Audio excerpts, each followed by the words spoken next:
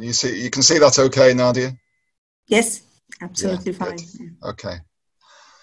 Great. So it's time to talk about caring. So first of all, a little about who is a carer. So Carers UK define a carer as someone who supports a loved one who is older, disabled, or seriously ill.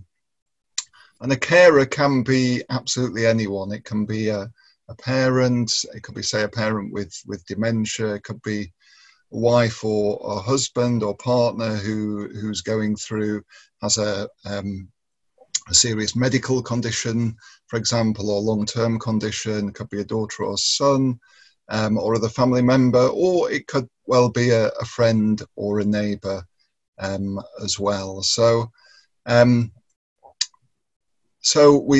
got some stats in a minute on who is a carer.